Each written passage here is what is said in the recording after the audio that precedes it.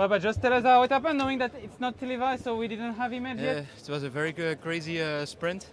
My teammates did the best thing for me, so I'm happy that I was on the first line of the sprinters, and I saw Arne de Lee. Yeah. He was just before me, and I got the full. I don't have the slipstream of him, and I was going, and the finish lane was there. So I think I'm third. Are you surprised by yourself? Oh, it's...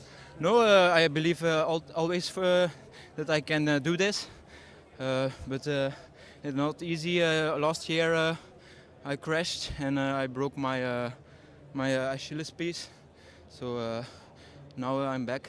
So it was a heavy comeback. Yeah, and I guess it will give you confidence starting. We are the first week of the season, and now yeah. we're in last place. Also, the two first stage were very heavy, and now the sprint stage. So I'm very proud that I believe in myself and I can show me that I can sprint. What's the next goal for you now? My next goal is Tour of Antalya. Okay, thank you very much. Well done.